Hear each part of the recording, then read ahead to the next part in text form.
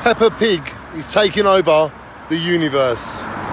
In China, over the last 3 or 4 days, there's been a trailer for the new Peppa Pig film that's coming out in China.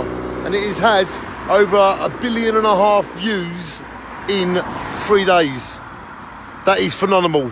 And then you get people like me that do community work for people that really need community work and helping people that no one else will help, and whatever we do, and we get like 1,000 views, 100 views, and then we talk about a pig, a cartoon pig that has had 1.5 billion views in 2 or 3 days.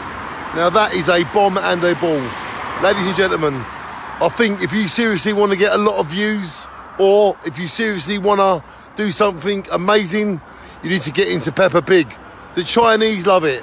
What it was, in the early 1980s, they first let Western civilization into China by showing Transformers.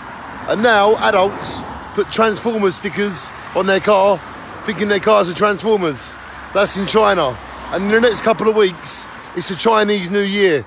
They are going over the moon because Peppa Pig is a family. You know, Peppa Pig herself with all of the other characters.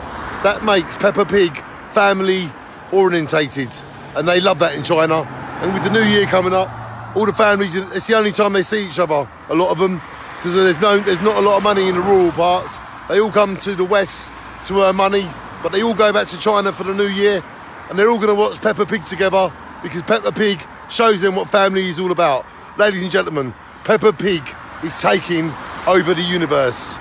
First China, and then the world. You heard it here first. Shine on, everybody, because Peppa Pig is amazing in China, and Peppa Pig is amazing in Britain, in England. Shine on, everybody, and remember, before you hear it from someone else, Peppa Pig is taking over the universe.